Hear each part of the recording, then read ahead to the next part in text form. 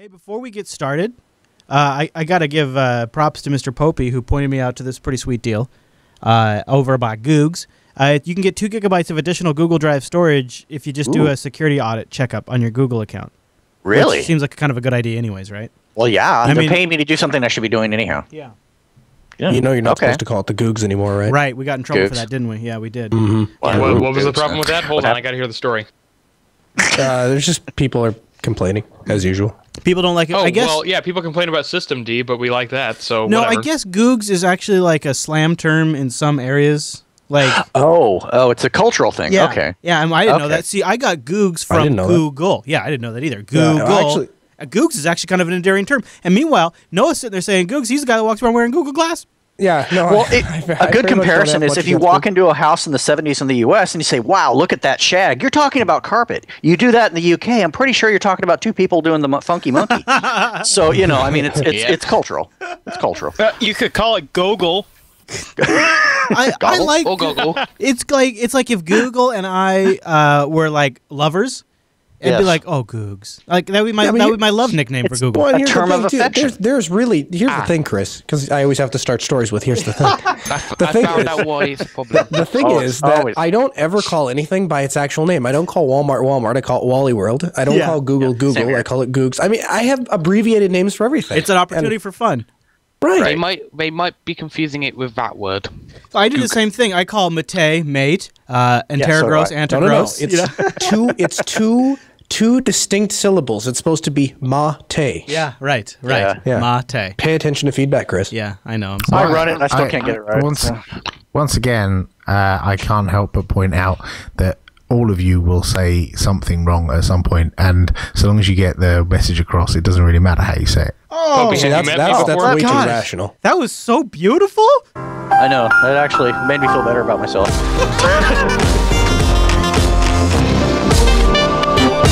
Welcome to Linux Unplugged, your weekly Linux talk show that's definitely stuck in the Pacific Northwest rain. My name is Chris. And my name is Soggy, or Matt, as they also know me. No kidding, right? I was really nice. My wife and kids stopped by a few minutes before the show started, and that's a nice treat when they show up in the middle of the day. One of the benefits of working for yourself, I suppose. But you know what wasn't so nice? What's that? I go out there to be, to say goodbye and, Sure. get everybody all situated, buckle in the kids. And I wore my jacket. And in that time, I got rain. It is a pretty heavy jacket. I got rain through my jacket, and the shirt underneath I'm wearing got totally soaked. So I'm standing here Wow. wearing wet clothes. Man, they that's funny. They have these things on sticks that apparently project the rain around you. I think they're called umbrellas. Huh. And living in Washington, I'm just You putting think out, I should have stock? well, it's manly in this day and age to have an umbrella. It's no longer like a sissy We thing. could do It that really is. now? Okay, good. Yeah. Good. It's totally okay. Black umbrella, you're fine. Well, Matt, we have a great show today. Umbrella notwithstanding, later on in today's show, after we get through the feedback, we're going to talk about Ubuntu phone. It's here. It's real. Starting next week, you'll be able to pre-order yourself a BQ phone run Ubuntu Touch. We'll give you more details about that, what the pricing is going to be, what the software situation looks like right now. We're going to pick Popey's ear on the launch event. They had an insiders event. I don't know what the heck that means, but I know people got their hands on special units. That also sounds very interesting. We'll talk about that in the show. And then we're going to really do a deep dive on this because normally we would cover a lot of this in the Linux Action Show on Sunday. But Linux Action Show this week was pre-recorded, so we didn't get a chance to fit this in. So there's so much to talk about. So we're gonna go in deep on that this week. But first, got to talk a little about OwnCloud. 8.0 just came out. And I wanted to kind of noodle around with the Mumble Room, see who's in the Mumble Room using OwnCloud. So let's bring them in. Time-appropriate greetings, Mumble Room. Hey, guys. Hello. Good morning. Greetings. Hey-ho. So we got a great note in the subreddit from Seal20, and he's talking about Kids from a Rose. I was wondering how many people use OwnCloud in the last community and for what. With the release of 8, I thought it'd be nice to ask the community. I'll start by describing my use case. He's got it on a CentOS 6 VPS, OwnCloud 7, soon to be version 8. He uses obviously the core OwnCloud components, the contacts, the gallery, the documents, the tasks, news, music, chat, calendar, all that stuff. He's got 6 users on it. He's using mobile apps, using CalDev and CardDev and OwnCloud Sync. He's using it as a complete replacement for Dropbox, almost a complete replacement for Google. He shares photos with it, shares files that are too big for email. isn't currently using encryption, has about 300 gigs in OwnCloud. Anybody in the Mumble Room currently experimenting with OwnCloud, maybe done the upgrade to OwnCloud 8 by chance? I have OwnCloud. Which, you know, is it 7? I use it. Yeah, I'm still using 7. And what are you using OwnCloud for, Noah? I started, unbeknownst to me, you're not supposed to put all of your data into OwnCloud. It's not quite there yet. Oh. So somebody forgot to tell me that, and so I put every last bit of it. I tried it for a couple of weeks first on my laptop, and everything worked out great. So I moved all of my data that I carry on my laptop on a daily basis to OwnCloud. And for the first couple of months, I thought things were dandy. Every time I'd restore my laptop, which is, once every 3 weeks, or switch laptops, I'd just sign into OwnCloud and all my files would show up. Sure. And then one day I went to look for a file and it wasn't there. And so I started doing comparisons of the backups I'd made of my laptops and realized that over time I had just been slowly losing files. No. And then and then I brought it up to everyone thinking that everyone would have a solution, and everyone's answer was, well, yeah, you didn't know that happens with OwnCloud sometimes. No. I blame PHP. Wow. That's all. Well, so I'm kind of out on OwnCloud for the time being. Well, yeah. Yeah. I've noticed a lot of people online say, I use OwnCloud, but I don't use the sync feature. Huh. And I think that's kind of how I use it. I do use OwnCloud Sync, but I only use OwnCloud Sync for a directory that holds maybe 200 text files. And that's about all I sync. And a few pictures, things like that I'm using for in-production stuff. And then when it gets to heavy lifting for syncing, that's when I go BitTorrent Sync. And I use a dedicated sync system to handle a lot of file syncing. I have, too, had issues with OwnCloud, more in like I get all in and then I start hitting performance issues. Haven't had that as much with the later versions. So I've been bit a little bit by OwnCloud too, so I am a little trepidatious. What I use OwnCloud for today is CardDAV and CalDAV syncing. I use it for minimal file stuff. Like, for example, we have art assets for our shows. Women's Tech Radio or How To Linux or Linux Unplugged. There's, you have PNGs of the logos and you have whatever the designers sent you the file and all this stuff that we need to share amongst people. OwnCloud's great for that. Outside of that, I have ran into a few issues that have made me go kind of slow. And another one that we got in, this kind of along the same thing, is 19Kster in the subreddit. In big, bold letters says, read the documentation before you upgrade to OwnCloud 8. Because if you just do a sudo apt-get dist upgrade, it could break your OwnCloud install. So there he gave some links what you need to read. So if you are upgrading to OwnCloud 8 soon, check that out. Anyone else in the Mumble Room want to share their OwnCloud story? Yeah, I've really never had a problem with OwnCloud. I'm running OwnCloud 7 on OpenBSD, and it's a manual install of OwnCloud, not a distro install or anything like that. And honestly, I use it for syncing my files, and I've never had a problem in this. Quite a few of us that use it that sync across OwnCloud, different files, different folders, all that sort of stuff, and I haven't noticed any file drops or anything like that, and performance-wise, it's been spot on, so no problems here. Noah, do you remember what version of OwnCloud it was where you had data loss? And I'm wondering if it was like 7. 7. Oh, I was gonna say like if it was like version 6 or 5. I think that's when they initially introduced file sync. My question is to the gentleman that was just speaking: do you have any files that are over like 6 or 7 gigs? And have you noticed any problems with those? That was big. No, I don't try to push that size file. In Australia, our uplinks are absolutely pathetic, so we sort of don't push big files. But I mean, Sure. I've got a couple of 100 meg files, and the checksums are still spot on those. They're ISOs. So from my point of view, I don't move gigs, but that could be a PHP limitation where you've got a configuration issue of post. Yeah, that is something that people that are running OwnCloud installs often run into, is like settings in their PHP config that prevent file size or timeout issues and things like that is a common issue. And the guides do talk about that. They do address that. I'm running it on Nginx with PHP FPM, so that's the only difference. I bet that's a pretty good setup, though. Huh. Yeah, from a performance point of view, it's stable. It doesn't use too much system resources. It's actually only running on a VPS of 512 meg of RAM and 20 or 30 gig hard disk. Something only you use, or do you have multiple users? No, multiple users. Very nice. Well, I'm glad to get this. So we got a little mixed input. Mine Mine has been somewhere in between what Noah's experienced, but I have had some issues. So just take it easy and start. What I do is whenever it comes to data like this, I start slow, and I'm sure Matt would tell you to have a backup. Always backups for your backups. Yeah.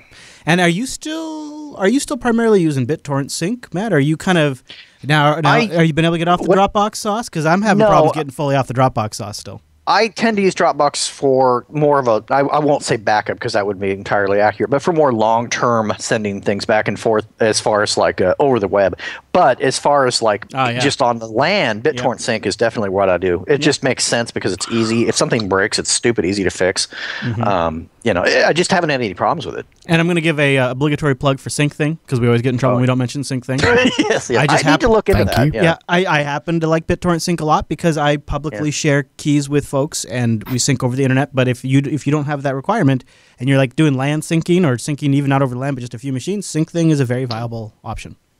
Yeah, I like BitTorrent Sync, especially when it comes to large files. It doesn't give me grief. I don't have to worry about it. It just works, and I can walk away and go have coffee. It doesn't matter. Yeah.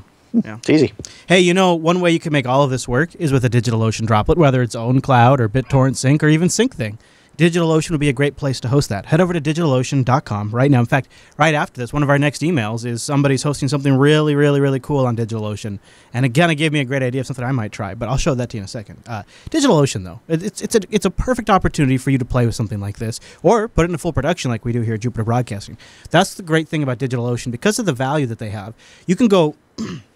You can easily justify going over there and setting up a machine purely for educational reasons, right? But because these are all SSD powered, because they have tier 1 bandwidth, because it's Linux and KVM, you could also put into full-scale production like we do.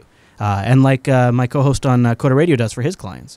He puts their client backend app stuff on DigitalOcean, and you can transfer those images around. It's great because DigitalOcean is a simple cloud hosting provider dedicated to offering the most intuitive and easy way for you to get started. You go over there in less than a minute, you'll have your own cloud server spun up, and pricing plans start only $5 per month for 512 megabytes of RAM, a 20 gigabyte SSD, 1 CPU, and a terabyte of frickin' transfer. That's amazing. And they have data center locations in New York, San Francisco, Singapore, Amsterdam, and London. So you can get that geo-diversity, go out there and set up your own CDN, or quite honestly, one of the things I use that for, and it's a small thing, but to me, it's a nice thing I can do for the unfiltered audience without much cost, because it's just $5, is I have a droplet in New York, and I have a droplet in San Francisco, and I have a droplet in Washington. I have a server in Washington, and all three of them act as like a three-way CDN. So if you are on the East Coast, you can pull from my East Coast server much faster than you're going to pull from my West Coast server. And if you're across the pond, you can pull from all three locations at the same time, and all of them come from different routes. So it's a really cool way that I did like a cheap, really kind of overnight BitTorrent Sync CDN.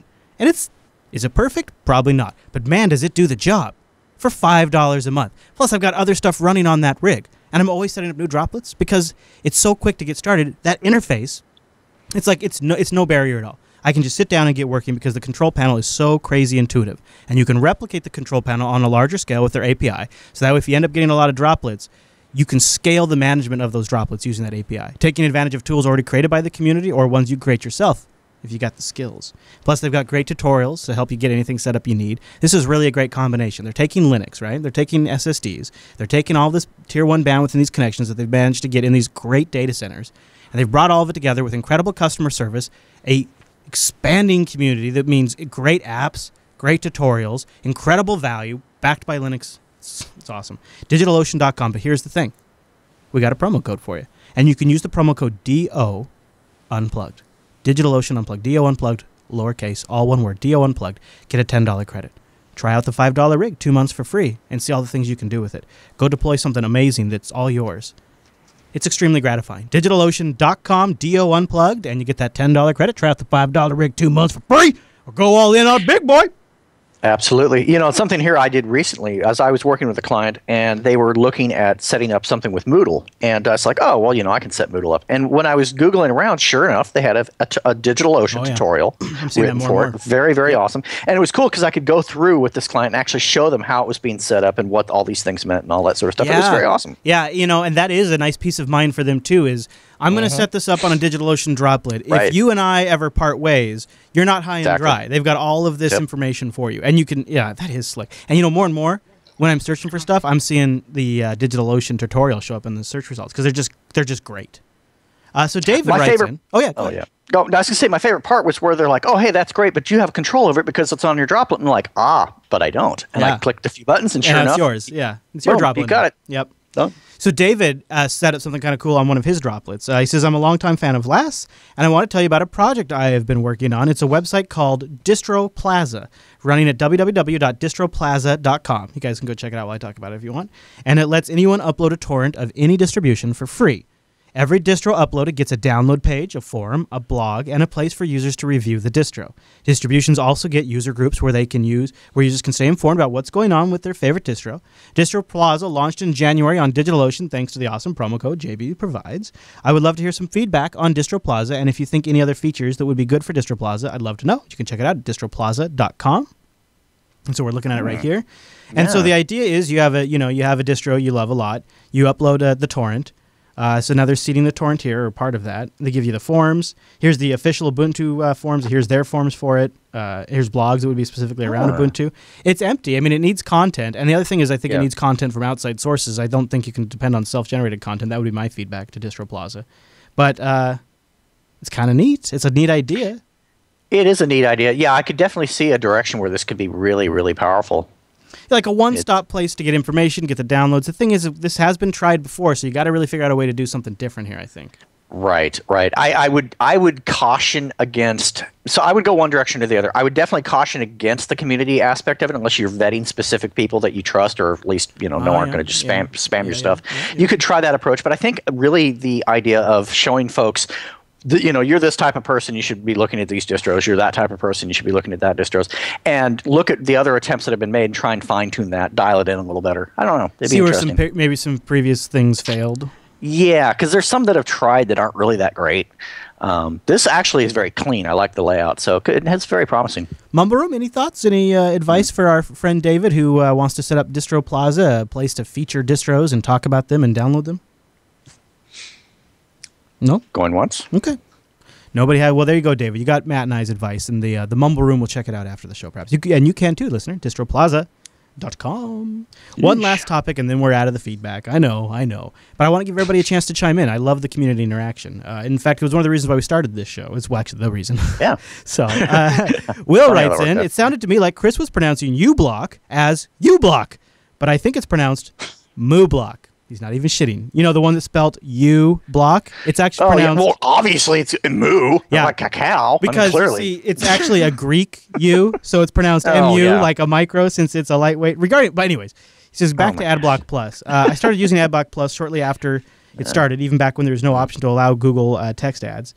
He thinks that people care too much about the acceptable ads program that we talked about last week. It's easy to change subscriptions in AdBlock Plus so the one doesn't have a whitelist ads if you don't want them.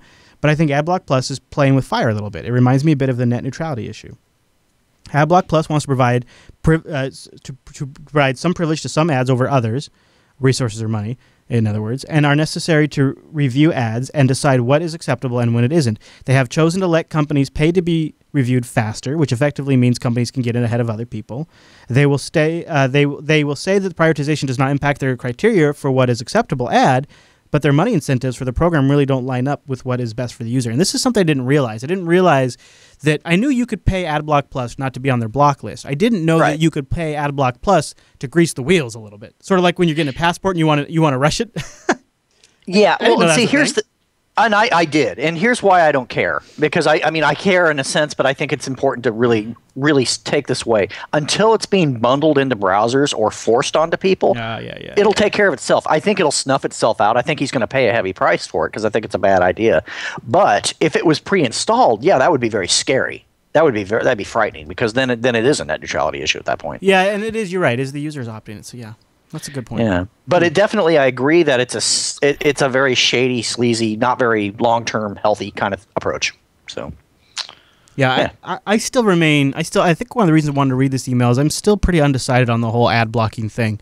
I mean, obviously, this show is an ad-supported show, and so I wouldn't want people to block ads on this show. I'm sure a lot of people skip them. I would hope they don't, and we try to change them up a little bit so that way you won't. And it would hurt us. Like, so if there was such a thing as ad block for podcasts and 90% of the people listened, we would go out of business. Well, so here, when it comes to advertising, and this includes AdSense or audio ads, the thing you have to remember is that advertisement, does it have any slim potential of offering a true benefit to the user? Our ads do. We like them. We feel that they're awesome things that we're excited about, and we want to share them. Even AdSense, to a limited degree, especially when it first came out, did potentially offer some advantage to a user. They go to maybe a decor website. They're going to have decor ads that might help them enhance what they're wanting to do. Now, that being said, when you have flashing banners and pop-unders, that's not a value-added situation. That needs to die in a fire. So, so my philosophy on that is, people are going to use these apps. They want to do that. That's fine. So in tech circles, yes, ad blocking is going to happen. Outside of tech circles, it's a mood issue. I think we're in a good position because our stuff is audio based and video based, where it's really not as big of an issue in that regard, except for obviously AdSense and things like that. But yeah, and I think you made a good point too. Like it's a wash. It's on it, and this is. And then we'll get off this because it's not strictly related. But I guess this is why I've kind of kept opting back to turning off ad blockers, is because if the publisher wants to publish a full screen takeover ad, then I want to be able to judge them for that. And so, like like you said, one of the things is we make sure like the ads we pick, there's not a single sponsor we have that we don't actually use. Like that's a big deal. That's a big deal. We actually like these songs. It's not like we're just picking random people out of a hat. So. And so that's where I think they cross the line. They sort of like they sort of take the audience for granted in that regard, and they shove too much in their face, and it's never it can't work when you do that much ads. It's noise, and that's why people I think resort to using ad block. I think it's a most symptom. Importantly, does it inhibit the user experience? That's when an ad block is acceptable at any case, in any scenario. If it's legitimately inhibiting an experience. Now, a quick commercial before a YouTube video is not inhibiting your experience. A few seconds in, it gives you the option to skip it, get over yourself. It's not that big a deal. Yeah, but if you're on a mobile phone and you got that big ad that just covers up the entire screen and it's playing video and you can't find the X, that's inhibiting my experience. That needs to stop. Yeah. That's it. And now I'd like to take a moment to tell you about vitamins. And no, I'm kidding. Oh no! And power shakes. Yeah. Always power shakes. Yeah, protein shakes. Absolutely. Yeah. Exactly. The Mumble Room's been pretty quiet on the ad issue. Anybody have any final thoughts before we close the book on this topic? Mumble Room, this is your chance.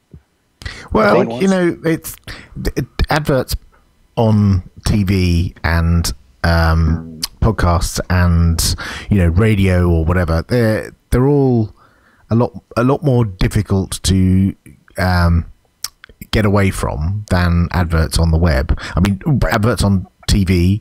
I used to have a PVR that actually had an advert skip button, and all it was a 1 minute forward skip, and I knew that I could go bam, bam, bam, bam, and forward skip through the TV adverts, and I had no moral compunction doing that whatsoever. Right. Yet and there's a big TV company, and I'm paying for the delivery of that service to my house anyway. Whereas an independent content creator on the web, it's a different story. There's like sometimes one guy who's creating that website and maintaining it, keeping it running the server, and creating the content as their full-time job.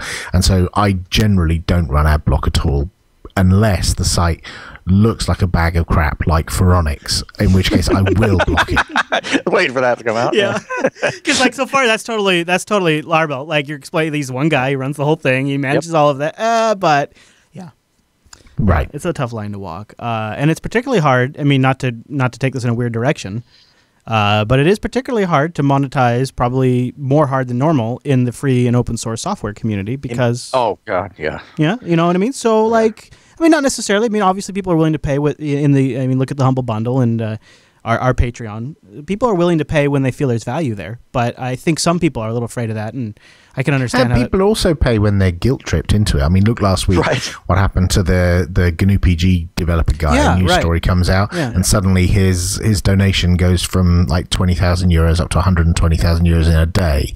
And when people feel guilty about it, then they will throw a few coins in sure to help maintain it, but often they won't do anything.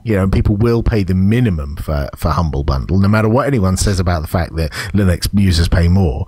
Many people pay the absolute minimum. They need to. So and everyone's in the same boat. Nobody has like buckets of money to throw at this. Right. Yeah. A lot of things also try to get under Google's example when it comes to things, so they don't really know of many other alternative ways to fund their project. They just do the Google way, ad-wise. Yeah. But I think having or asking or saying that you need something, and if it's a really good project like, GNU PG or AdBlock, if you ask their users and you have a good product that's worth paying for, hell, I pay for it. Mm-hmm. Yep. Mm-hmm. That's exactly how I feel too. Yeah. I'll make 2 points. I think that it really behooves the content creators to do their due diligence and looking into who's advertising and how they're advertising, such as you guys do. And the other thing is, sometimes you'll get caught up in people using AdBlock because of all the sites that don't do that due diligence, and we have to be reminded to go turn it off for your pages. Mm-hmm. Well, and Reddit has a nice approach. If you use AdBlock on Reddit, it says, hey, you're using AdBlock, and that's cool. But if you don't use it, they actually have a little banner that appears and says, hey, thank you for not using AdBlock on our site. Yeah. That's the way to do it. I find Reddit ads are pretty acceptable. They're tame. Yeah, I don't really mind them at all. Yeah, neither. And I do like being thanked for turning off AdBlock. I know that's a stupid thing, but I do kind of like it. It helps. It's psychological. You can't argue with it. You know what? You're welcome. That's a really good point, because that exact little thing is what's reminded me in some instances, I have AdBlock on or uBlock on, and I need to go turn it off. Yeah. And I just whitelist them now. I mean, it's like, I'm okay with that. Yeah. Yeah, good point. All right. Well, you know what? Chat room wants to talk about it. Maybe in just a second. Before we get into we'll just real briefly, then we'll get into the Ubuntu phone stuff. Chat room really wants to talk about this Raspberry Pi 2 problem. Oh yeah. We'll do that. I think we'll have a quick one on that. Why don't we? We'll mention one of our great sponsors, one of the ones that we use, one that I've used for over 2 years now. I've been a Ting customer for over 2 years. I think Matt's clocking up on that too. Oh, it's got to be really close, if not. I mean, it's got to. I mean, really, it's got to be close. 2 years, and so I can say now confidently that I am truly a Ting user, and I do recommend them. Start by going to linux.ting.com. That's going to give you $25 off your first device. Now, I'll tell you why that's a big deal here in a second. If you have a Ting-compatible device, and because they're adding GSM, there's more and more all the time, you're going to get a $25 credit. That credit might just pay for your first month. Here's why. No contract. No early termination fee. You only pay for what you use. What? You only pay for what you use. I know. It's crazy. Here's what you're saying. You're saying, Chris, crazy Ting's too crazy. They can't afford to do that. You know what? You're wrong. Kyra's here to tell you why. Ting keeps rates simple. We don't make you pick a plan. Instead, you just use your phone as you normally would. How much you use determines how much you pay each month. You can have as many devices as you want on one account. That's good, because when you use more, you pay less per minute, message, or megabyte of data. Your usage, plus $6 per active device on your account, plus taxes, is your monthly bill. Simple. That's what we mean when we say mobile. That makes sense. Yeah, go over to linux.ting.com. Just get that savings. By the way, remember how I said that $25 matters? From time to time, Ting gets some great deals in on MiFi hotspots. And they just got back in the Novatel MiFi 5580. Once you go to linux.ting.com, that's a $96 tri-band LTE hotspot. $96. You own that thing. It's not locked either. You own it. It's yours. And it's $6 for the line. You can even turn that off when you don't need it.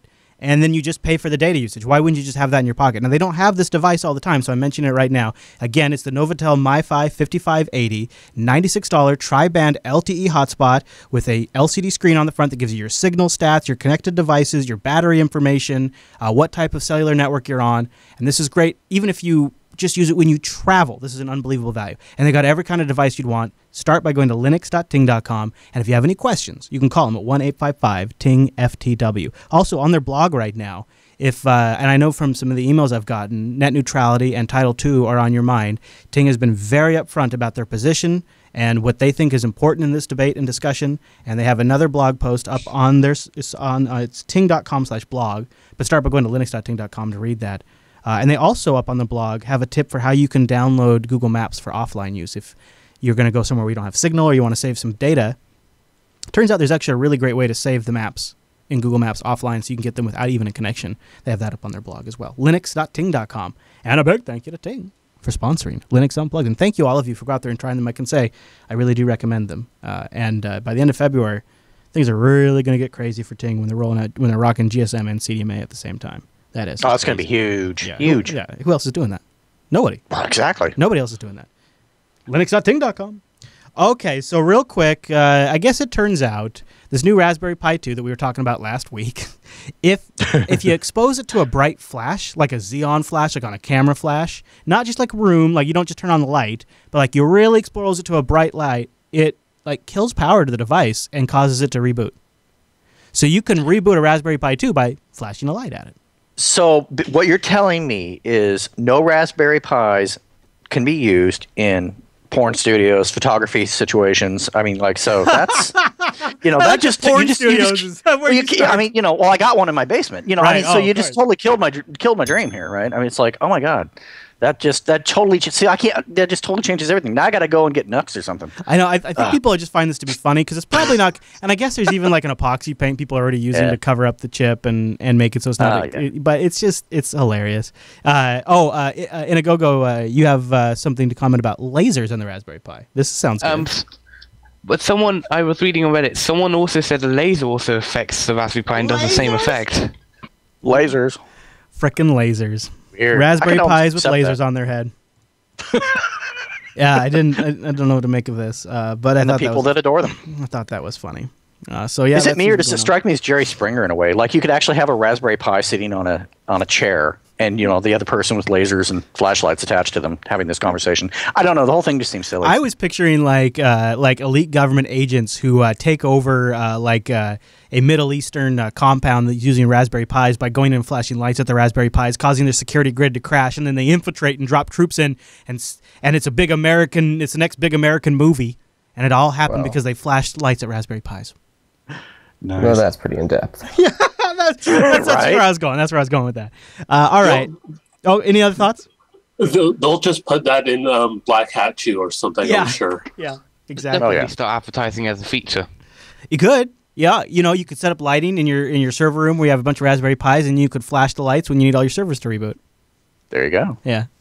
All right. Let's talk about what we're all really here gathered today to talk about, and that's this new BQ phone that goes on sale next week. It's like around 170. I think what is it? Like probably like 100. I don't know, about $175. I don't know what it's going for exactly, US.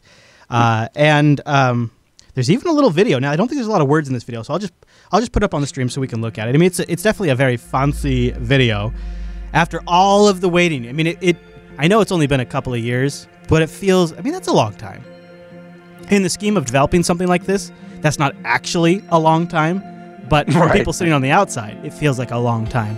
And so this video is extremely well done. Popey, I don't know do you know any of the background on this video? Like, first time I saw it was last Friday. It was shown off at an event in London, and I'd never seen it before. And actually, that's the bits where you see outside the guy on top of a building is actually on top of our office building. I can recognise certain parts of London that's funny. in the video. Yeah. Well, I think, and we'll have the video linked in the show notes. I think one of the things the video does really well for me is it's essentially, without being too obvious about it, showing me, kind of how Ubuntu Touch would sort of fit in with like the ideal daily lifestyle that, of course, nobody truly lives. But if you live that, like, I get like contextual information becomes available to me just by watching that commercial. Like, it's surprisingly effective. Life at your fingertips is the slogan. That's pretty good. This is really well done. Yeah. I think so. I think they did a nice job with it. I think it's going to be interesting to see where it goes to. So the Aquarius E4 4.5. It's 4.5 inch screen, huh? Well, so there you go. So the BQ phone, it's not a screamer of a phone. It's not going to blow you away with its stats. It's got a 4.5 inch screen. Runs at 540 by 960 resolution. 1.3 gigahertz quad-core ARM Cortex A7 MediaTek CPU. A Mali 400 GPU at 500 megahertz, again MediaTek. 8 gigabyte eMMC storage. 1 gigabyte of RAM. 2150 milliamp battery. Dual micro SIM. And an 8 megapixel rear shooter. As far as first goes, it's not bad, especially if you consider that, for a certain sector of the market, that's plenty phone. I don't know if it would be for me, but I think anyone coming into the smartphone space for the first time is going to be pleasantly surprised, and I think that's really where they're going to hit their sweet spot. Now, that's where I would target. I think that seems like that's what they're doing. Now, it's not launching in the U.S. yet. Yeah. But it is available. It'll be available. I wonder if I'll still be able to buy it. I don't know. You'll find a way. The the event that happened last Friday, there were 30 people invited from this is the various Insiders places event, around the world, quote unquote. Yeah, it was called the Insiders event, the Ubuntu Insiders. They were actually invited a couple of months ago. We built a list of people that we thought might be interesting to come along and see it. And there was a couple of journalists, a couple of video bloggers, and some like bloggers, like written bloggers, and members of our community, developers, and what you might call outsiders from the community. Just to come along, and we give them a phone, and they get to be the first people with one of these devices. We also gave them a few little tidbits of information over the month leading up to it, and then we flew them out to London on Friday, and they came and saw that video and a couple of talks by there was a guy from BQ there was a couple of people from Canonical giving talks. It was really good fun. Had a few beers, they got to did a bit leave of with a bowling. phone, right? Yeah, we gave them all a phone, and it was in a special origami presentation box. There was a phone and a pair of nice headphones. Yeah, and it even warranted the Ubuntu phone's first official unboxing video, which OMG Ubuntu picked up and ran. That Ubuntu phone box is slick. I gotta say, that's a nice looking box. Yeah. It was funny. We were asking them, look, do you mind if we video you opening? Because we know what it's like. People want to see the thing unboxed. Yeah. And so the video that you're showing now of that's Jordan Key's unboxing his. He actually ran back to his hotel room or ran back to another room in order to do that. And then we went out for beer in the evening while his video was rendering out, and then he uploaded it to YouTube when he got back after a few beers. Good sport. Good sport. It was a good day. I noticed too. I noticed that they come with the Insiders Edition came with a very nice set of just headphones, like an extra perk there. That's really cool. Yeah. We wanted to give them a little bit of something extra to say thank you for taking part and coming all the way to the UK. I mean, some of them flew over, some of them didn't have FOSCOM, but it was nice of them to come over and just take part and give us feedback as well. We've been capturing feedback from them. I was walking around on the Friday with a notebook, old style paper notebook, and people were saying, "Hey, Popey, what about this? And how does that work? And why is this like this?" And I was making lists, and I've been giving feedback to developers and filing bugs, like doing all the due diligence, because these are the first people that have seen them outside Canonical. We've all seen it evolve. I've had one of those phones since August last year, and I use it every day, but there are things you just don't notice. And then when someone walks up to you and goes, "Oh, why is it allowing me to do this?" And you think, "Oh, wow, yeah, you're right." Yeah. It's just something, because you use it every day, you just don't think that's weird. Very much. Shouldn't do that. Yeah, very much so. That is very true. So actually they go on sale as a flash sale starting tomorrow, which is Wednesday, the 11th of February at 8 o'clock UTC, so it's 9 Central European time. Flash sale means only going to be available for a limited time. Are suckers like me, are we going to be able to buy it, or is it only going to be is it region locked? It's all day, so it's 9 Central European time till 6 Central, so 8 till 5 UTC. So yeah, it's a fairly lengthy amount of time throughout the day. It's not like a 10-minute flash sale. It's not like the whole world has to DDoS. So I might actually website get one for the day. You could try. I have a shot. Yeah. I'm certainly going to bed early so I can get up. It's like Christmas for me tomorrow, because I'm going to be ordering one, obviously. Yeah. We're all going to be ordering them. Are you pretty excited? Yeah. It's the fact that I started working at Canonical 3 years ago, knowing that this was going to happen, and it's taken a long time for us to get here. And we've had a lot of flack along the way, and the method by which we've developed this, and the software choices that we've made, and the hardware specification of the first device. Remember, this is the first Ubuntu phone, right? Hopefully one of many devices. If we come back on Unplugged episode 600, there'll be a plethora of these phones out there. Who knows? Are you already looking at the next device a little bit? Because I know they we've already said the next one is the Meizu. Yeah, MX4. that one's going to be a little more like a larger screen, right? One thing, and it's quite a bigger screen and more. It's more cores, more RAM. More and bigger of everything. But at the moment, you got to we're start just somewhere. totally focused on the BQ one. How important was it? You mentioned that you've had one iteration of this, another since August. Is that part of why you got to start and you kind of have to lock in the specs at some place and then start developing for that? And so the BQ phone, it's sort of been locked in for a while, I take it. Right. And so we initially were, we've had loads of different hardware over the time that we've developed this. We started off with a tablet edition on an Asus Transformer TF101, and we've moved through a Nokia N9 and various Samsung Galaxies and Nexus devices, and then we got a partner in BQ, so we grabbed a bunch of those devices and we started doing the hardware enablement and making sure all the apps work, because if we've been focusing on the Nexus 4, then we discover that actually certain dialogues don't fit on the screen because I was wondering about that. This thing's slightly different. So we have to make sure all our apps and the dash is responsive and scales down to devices of this size. And it's actually made us more disciplined. Having a device that has more constrained hardware resources is probably better for us. If we'd have had the MX4 first and had octo-core with 2 gig of RAM, we could have gone nuts and made some decisions that actually we'd regret later because we'd have to try and scale it back. Whereas from what I'm told, even unoptimized on the MX4, it flies along. I haven't actually got one myself, but I'm told it flies along. And it's it's pretty good on this BQ device, and we've still got some more optimization to do. So there's still work, and we're still ongoing. And the good thing is that we continue to deliver updates to that device. So even when we've moved on to the MX4 and the next device and the next device, all the previous devices continue to get those updates. God, the MX4 looks so sweet. Wow. This looks like I mean, I want the BQ just to have the experience, but I think the one I'm going to land on would be the MX4. This is an incredible phone. I want them all. Yeah, well, sure, of course. It's like trading cards, Yeah, exactly. I'd like it. So take them home. How much energy do you suspect Canonical will put into sort of like, I don't want to know if a generic image is the right one, but an image that's essentially with some modifications it'll work on most smartphones? Is that something Canonical will ever do? You can't really do that because the ARM architecture doesn't let you. Yeah. So there's a couple of things. ARM doesn't really have the concept that the PC world has in terms of ACPI and device discovery. That's very mature on the PC, and you can have one code base, stick a USB stick in it, and it will auto discover everything and figure out what drivers to load at runtime.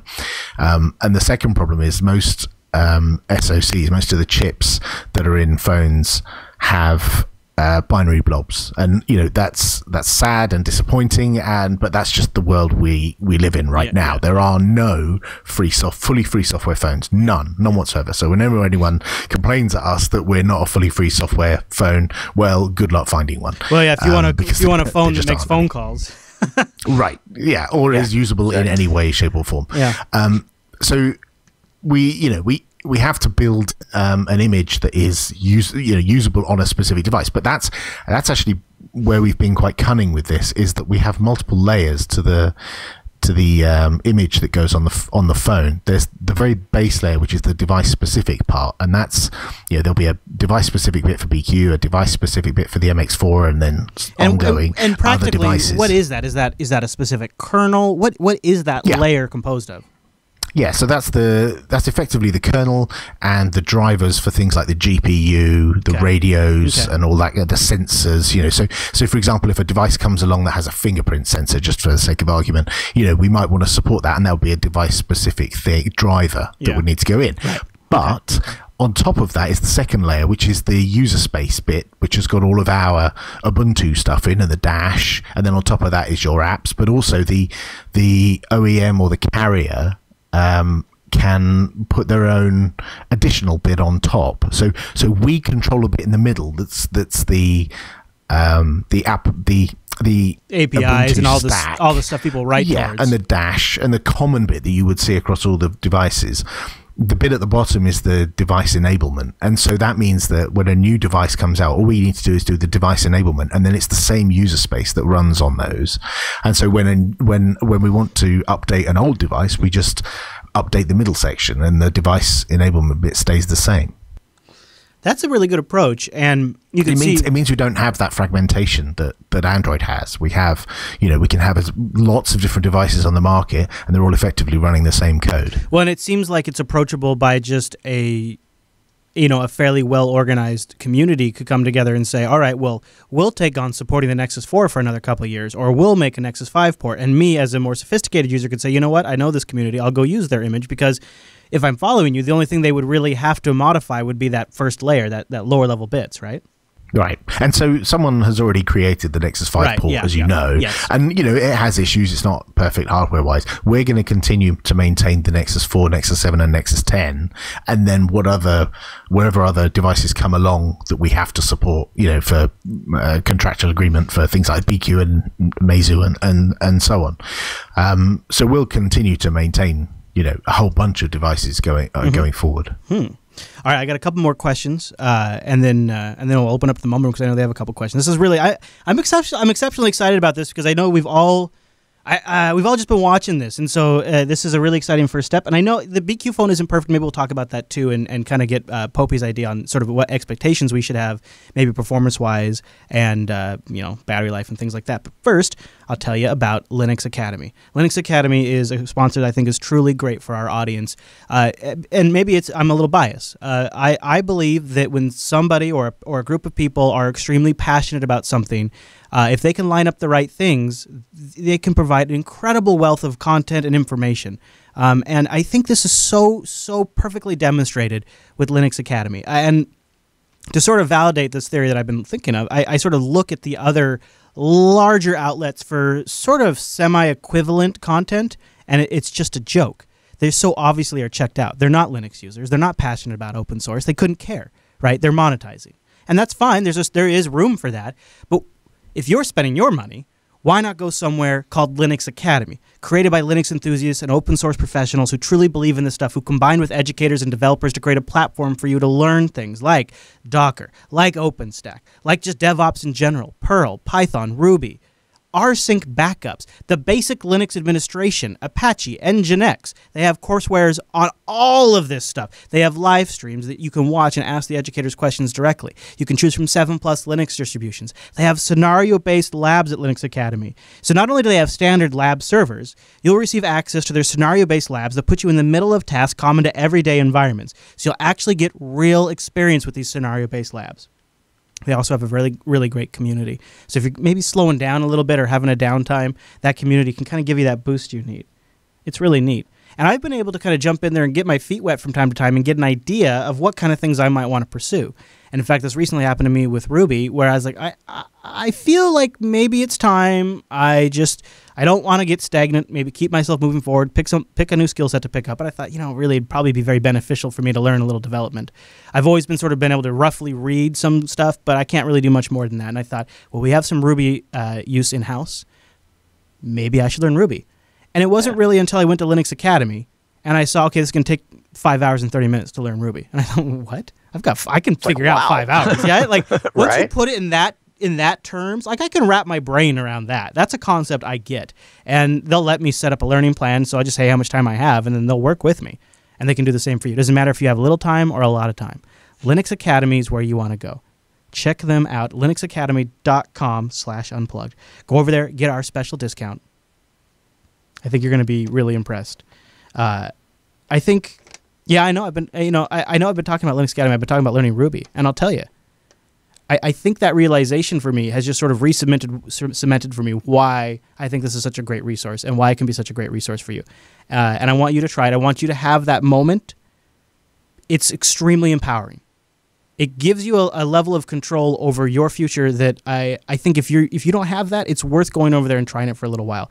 I don't have a better way to put it. It was extremely gratifying to know that I could set a goal for myself and that this was a tool that would help me accomplish that goal. And it's not a bullshit goal either. It's actually making myself better, educating myself, and learning something new. I would like all of you to experience that. Go over to linuxacademy.com/unplugged. Get our special discount. Thanks to Linux Academy for sponsoring the Linux Unplugged show. I think you guys will be really impressed. All right. So, Mr. Popey, I got to ask you now. We've talked a lot of good stuff. Is there any disclaimers you want to make about like expectations? Like, if I buy one of these, is there maybe going to be performance issues? You think it's going to work okay? So the first thing I'd say is don't expect every single app you've got on, whatever phone you currently use to be there. Okay. We do, we're realistic about this. We're new to the market and we don't have the app ecosystem that the other platforms have. We just don't yet have the Skype and the WhatsApp. They're not there yet. So you do have Telegram. You have Telegram, which is really cool. Yeah.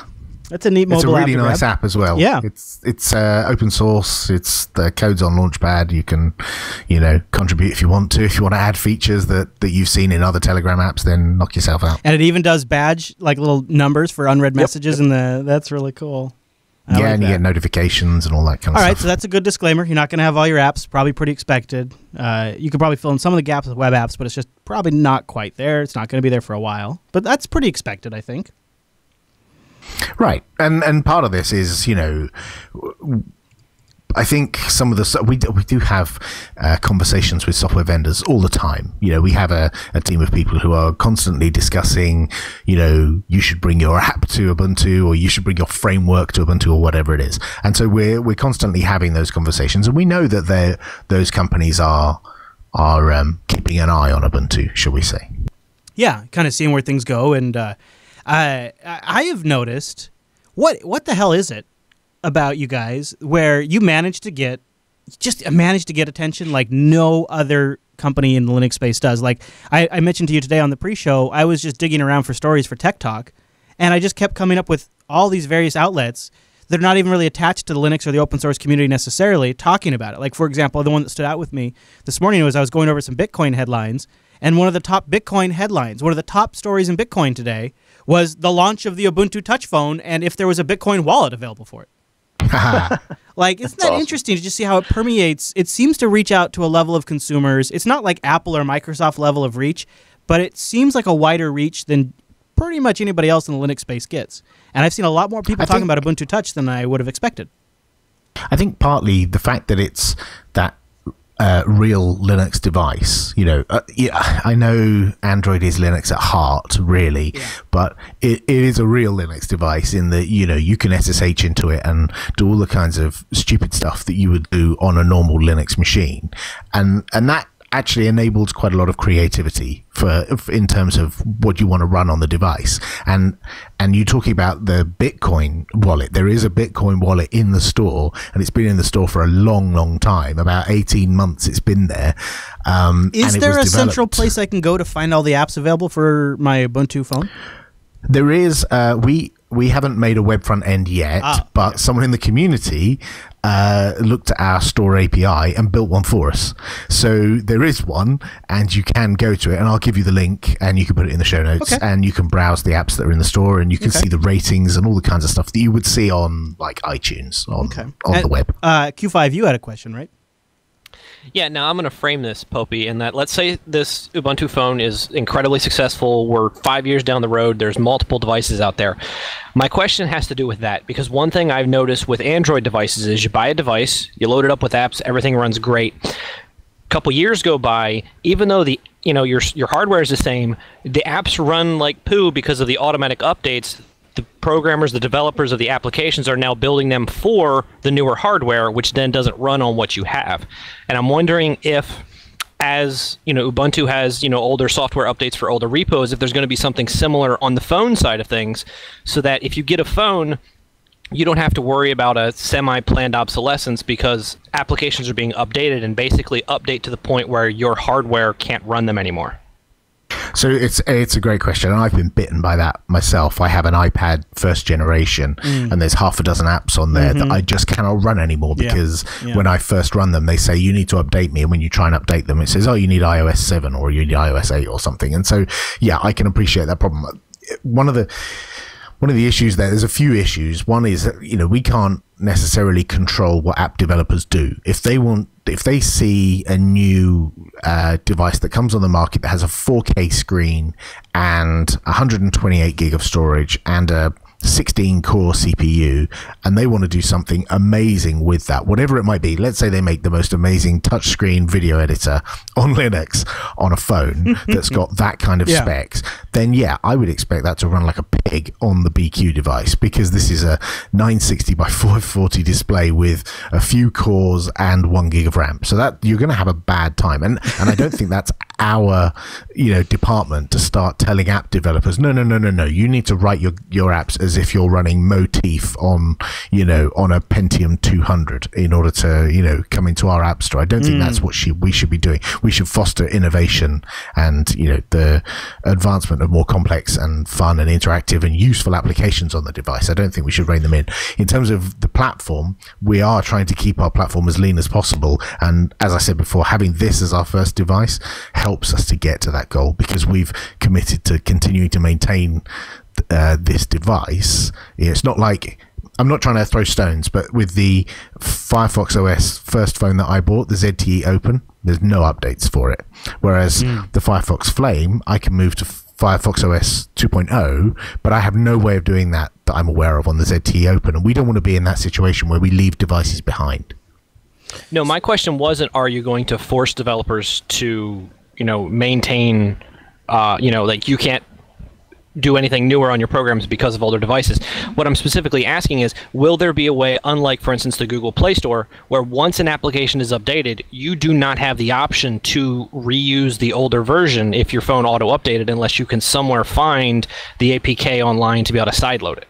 Like, when an application is updated, will the original older version still be available for those who don't have the money to go out and buy that new 4K phone? Yeah, that's a good question, actually, and we're working on the best way to do that. Whether we need to support having multiple different versions of the same app in the store to support different versions of the framework, or different versions of the devices that we've got out in consumer land. We haven't got a solution for that at the moment.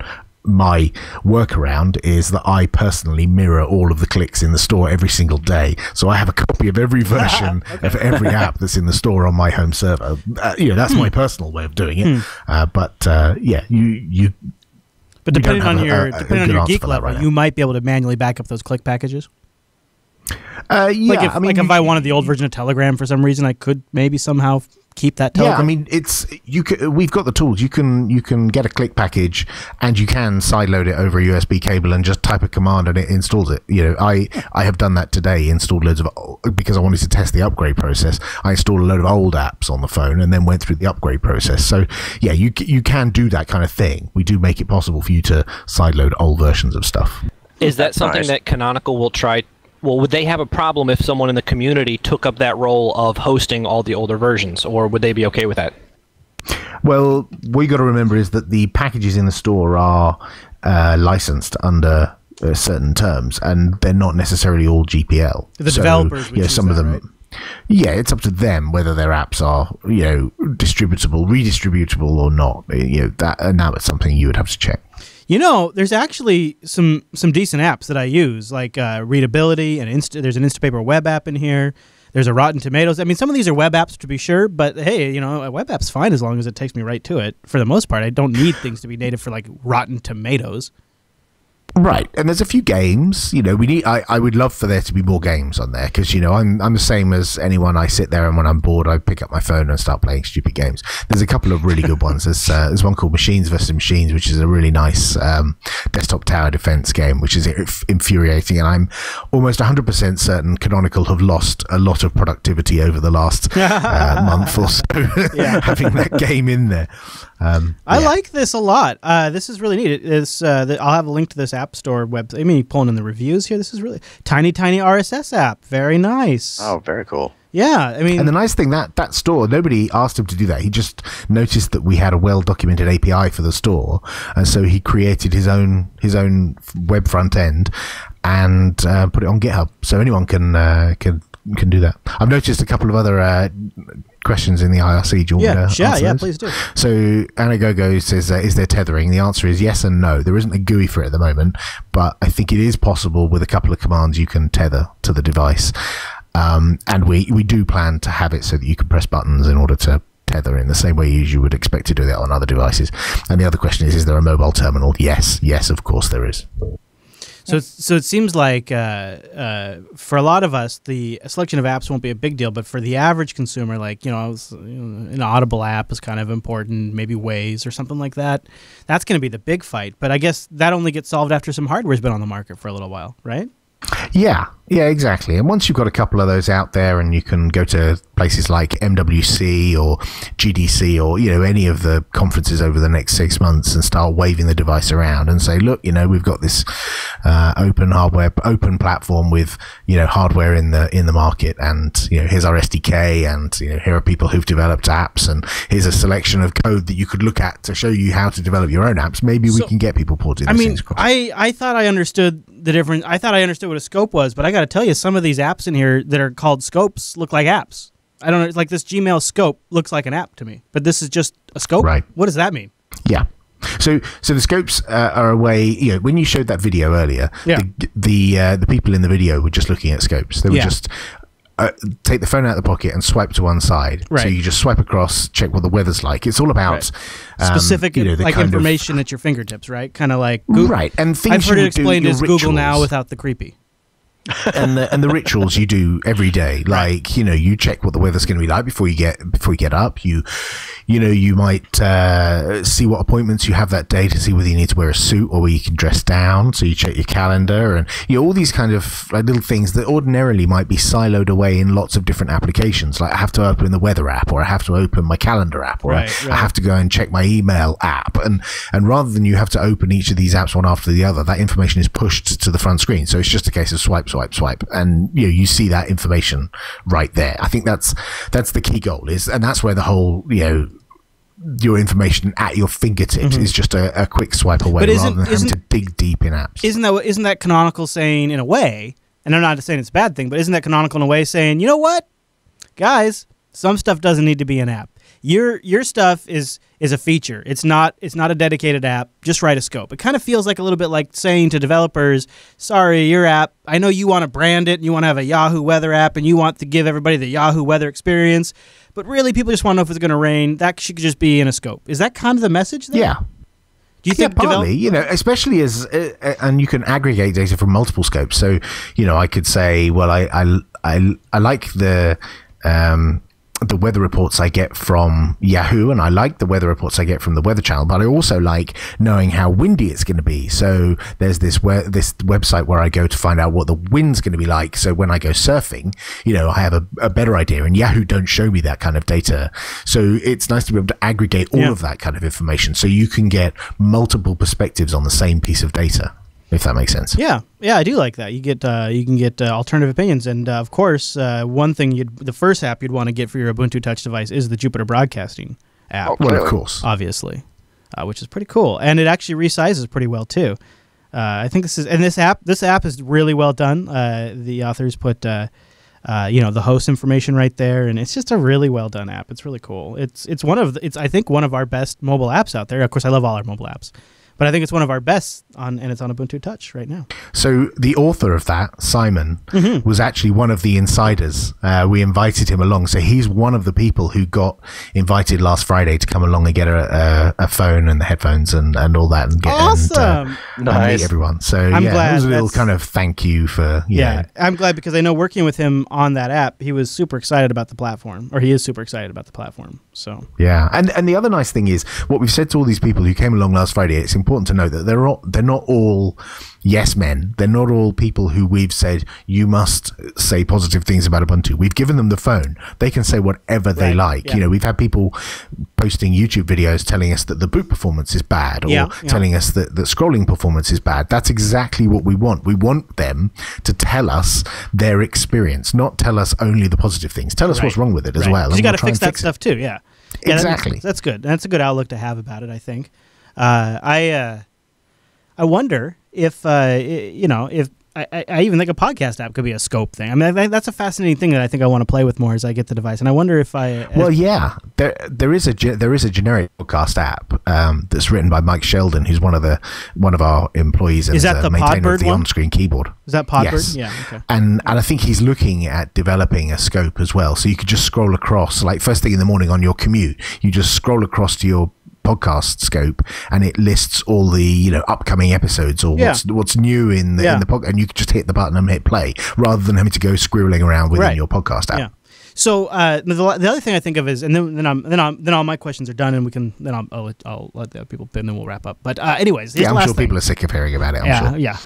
One of the things, like, I know whenever we're writing apps for platforms, is what kind of features is the platform just going to give me for free? Can it just do video playback? Like, if I just say put a video element here, will it just do video playback, or do I have to write the player, figure out how I'm going to pull down the MP4 file, figure out how I'm going to break that up and play to the user, especially when I'm moving on connections? Is there like on iOS, there's like a core video and a core audio. Is there anything like that on Ubuntu Touch yet, or is that in development? Yeah, there is. So we have a bunch of core services that the platform provides. So, for example, there's location services, so that if you develop a map app, you just request the location and the user gets prompted to say, do you want this app to know your location? And you accept or deny, and then you're done, and the app can then find out your location, and that location detection is provided by our location service. Right. Okay. Similarly, if you're writing a podcast app and you want to be able to download video podcasts that take a very long time to download, you can use the download service. So when the developer chooses to download a long video podcast, it downloads in the background, and then when it finishes, it signals to the app that it's done. What was the other one? Oh, media playback. So yeah, we have a media hub, which does audio playback. We have video playback as well. And we also have a media scanner service. So if you put your music on the device, it will scan all your music, figure out what all the ID3 tags are, go and get the artwork, all that kind of stuff as well. Ooh, that's really cool. And then last but not least, how much do you want one of these cases that has the cutout for the notification thing? That is really cool. I had no idea that thing existed. It turns out the BQ guy who was at the thing last Friday had one, and I just didn't notice it. The Ubuntu Touch phone gets its own exclusive phone case with a custom cutout for that little notification ring. That's pretty cool. How sweet is that? That's really cool. That's awesome. That is neat. All right. Anybody in the Mumble Room have any questions for Pope before we wrap up on the Ubuntu Touch? I do. Okay, go ahead, W. And Pope, you can answer or not answer. It's totally up to you. Okay, my questions are: if we import this to the U.S., if like one of us decides to, would I be able to like put it on Ting or some other mobile network? And how good is like the Wi-Fi on this? If let's say I just don't want to use a mobile network and just use it on Wi-Fi just to contact people online. So you could get it shipped to the US, and in fact we have some of our employees who are in the US who use it. The downside is because the US uses different frequencies for 3G, you'd only get GSM 2G. It does have Wi-Fi, so yes, it'll do 2.4, I think, and 5 gig. I'd have to check that. But yeah, it does Wi-Fi perfectly. Mine is mostly on my Wi-Fi. Actually, I think it's only 2.4. Yeah, it doesn't do 5 gig. It's 2.4. Okay. So yeah, that's not too uncommon when you're bringing a phone over. It kind of depends on what bands are in it. And then lastly, yeah, it's a bit of a bummer. You know, we unfortunately it's a bit out of our control.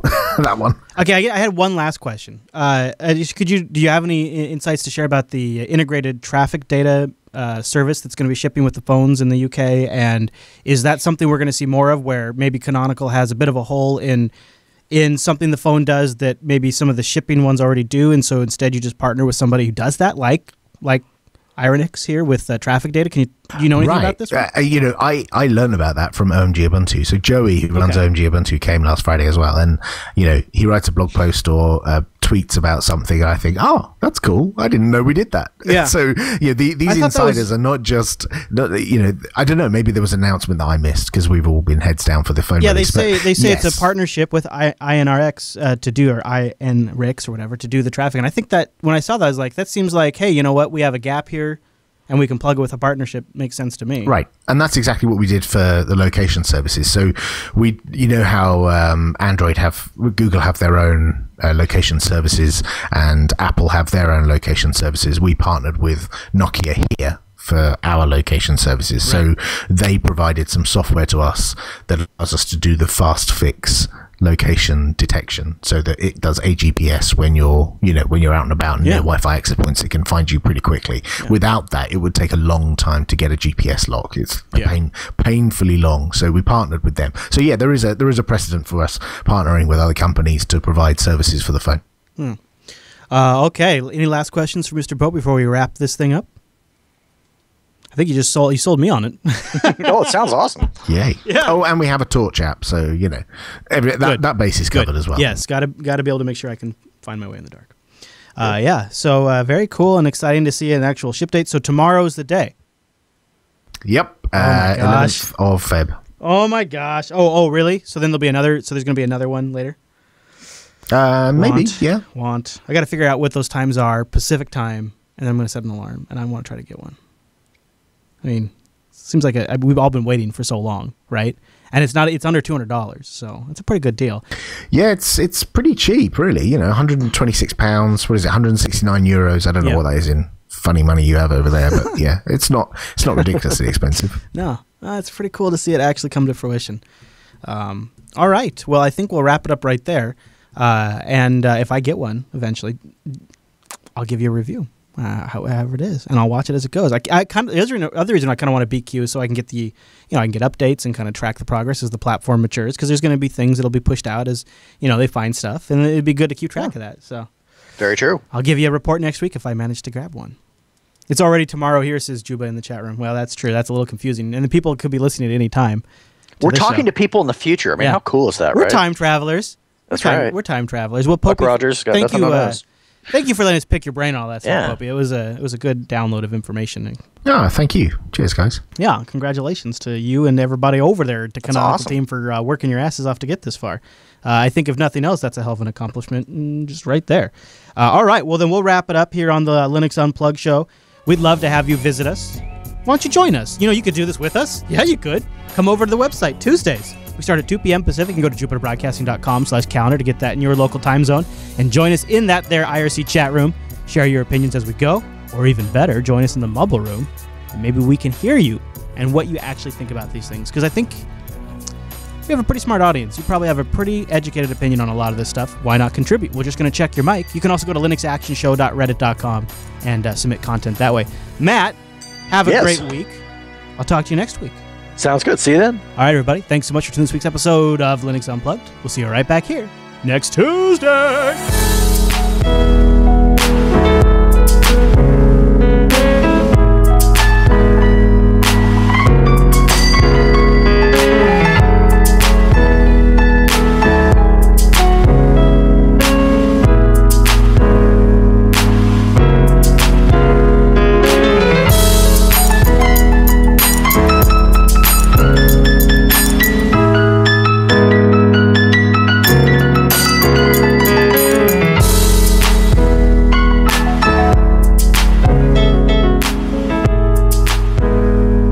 Okay, I've got a $10,000 Ethernet cable to sell you. Are you ready for this? For a $10,000 Ethernet cable? Yeah. Let me get my checkbook. Okay, now, here's the good thing, Matt. If you're willing to pay $10,000 for this Ethernet cable, not only am I going to include data in this Ethernet cable, but for no additional charge on top of the $10,000, I'm also going to give you high fidelity audio. Mm-hmm. Nice. This better be a unidirectional one, because I don't want any of your cheap bidirectional Ethernet cables. All right. They're rubbish. Now that I've got you interested, I should probably disclaim it's actually $10,500 for this cable. Ooh. It's got an RJ45 connector made from silver with tabs that are virtually unbreakable.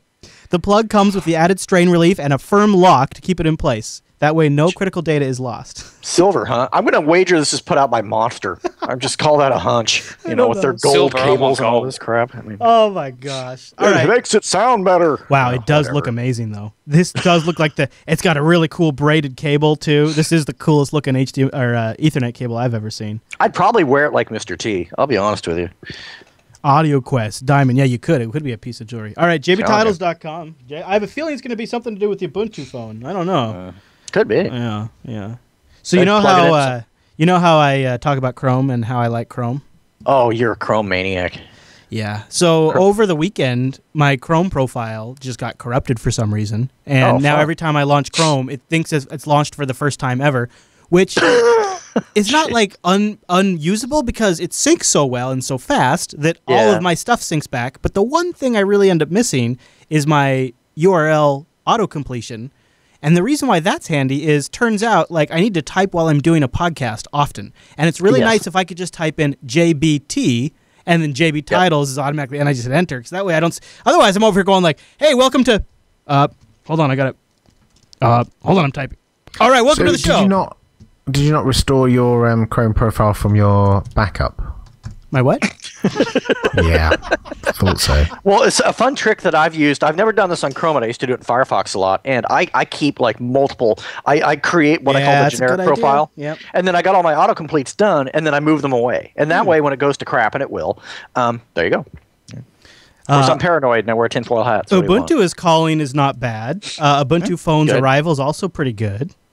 I like both of those. I like Ubuntu calling. It's cool. Ubuntu is calling. It's very Avon. It's kind of working for me. The Ubuntu Blob phone. Oh my gosh, it's already starting. It's already starting. It's negative in the freedom dimension. Yep. Ahoy Ubuntu. All right, jbtitles.com. Suck my googs. No, I'm not gonna go suck my googs. Oh boy. Yeah, and I just got that out of my brain too. Oh right, yeah. Oh man. Well, like Goog Me you Baby. guys. Hey, might as well. You know what? We started with it. We might as well end with it, right? Yeah. Well, it's the circle. It's the circle of life. Circle of googs.